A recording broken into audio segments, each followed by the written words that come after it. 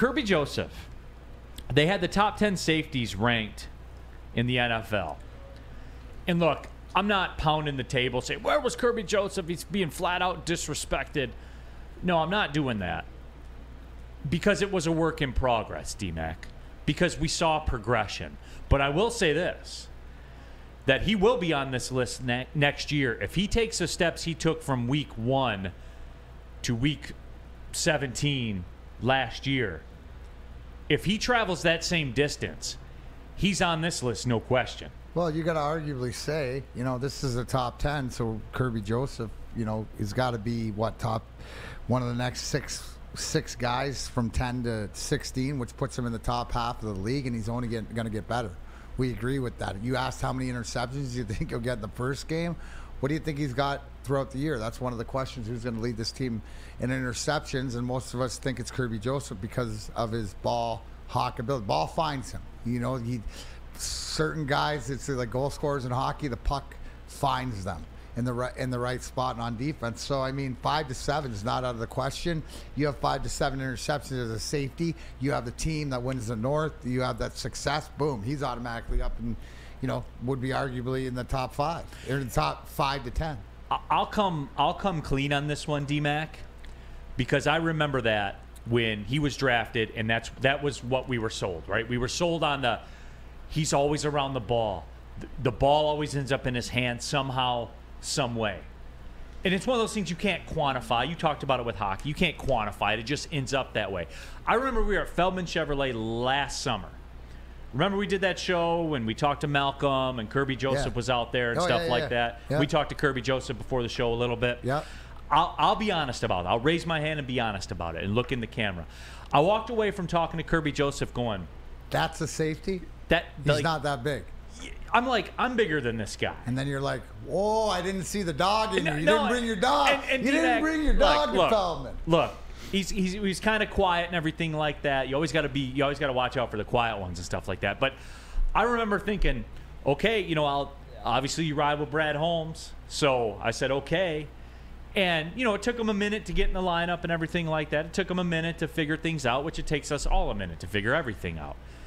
And he got out there, and I'll be damned if that football didn't find him all the time. Certainly if Aaron Rodgers throws it, it really happens to find him. There's a great clip on Woodward Sports that the boys in the back put out, and it was Kerby Joseph just talking about, listen, I don't care if it's practice, it's a game, and I'm paraphrasing, is that when I step on the field, I give everything I have. I'm grateful to play this game, grateful to be in, and that's what you want. And he's got the talent, too. He's only going to get better with the guys around him. And look what they added. Look what he was playing with last year compared to this year. And you know what? I'm watching going, well, the run defense. This isn't last year's team. This isn't last year's defense. Go by the names of the guys. And you know what? You can think not like Jack Campbell, not like what they've done to linebackers. But until you see it in action, you can't say they're worse than they were last year. Right. And it's funny you talk about that, right? Because obviously everybody saw my face when they drafted Jack Campbell. And I came clean about Iowa tight ends and things like that. When they get here, that shit is over.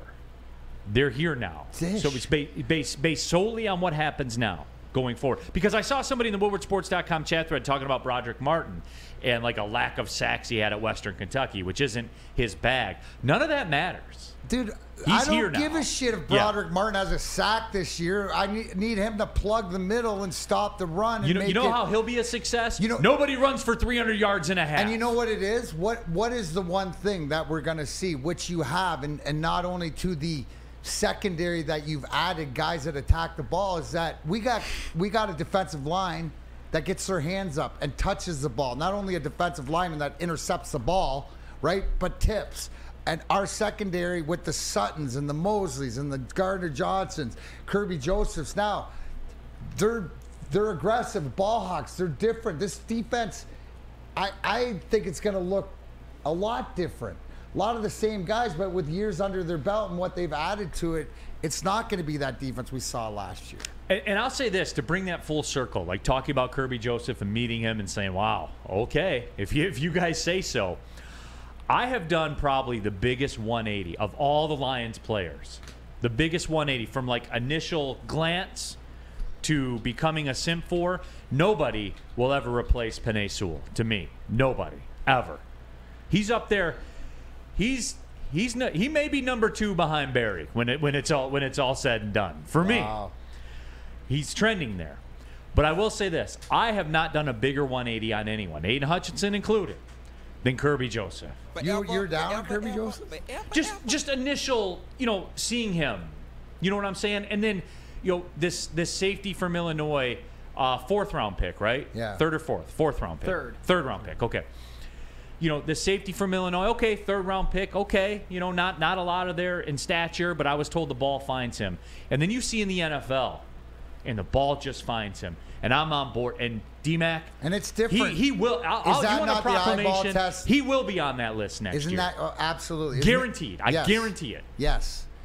And the biggest thing, too, right? What do you worry about with young guys? Having success early and resting on their laurels. There's no laurel resting because these guys have stuff to prove. And they want to go out and prove it. And just even in the little interactions, like last Friday at the celebrity softball game, running in and talking to Malcolm, and watch him light up when I ask him about, OTAs and the team and stuff like this. And, you can't hide that. It's, they're all excited, all these young guys with what the veterans they've added, but they got something to prove. And Kerby Joseph's going to be a big leader of that from the back end. Yeah, and again, just going back to it, I think when it all gets recreated, if this team goes where everybody thinks they're going to go, or gets to the level where we want them to go, I think that Kerby Joseph will be one of those linchpins of it. I honestly believe that. He'll be one of the linchpins. You know how I say Penei Sewell was the one that changed everything for the franchise. Kerby Joseph on the field will be one of those guys that changed everything for this franchise. You know what I thought of, Neil? You know what's going to be cool?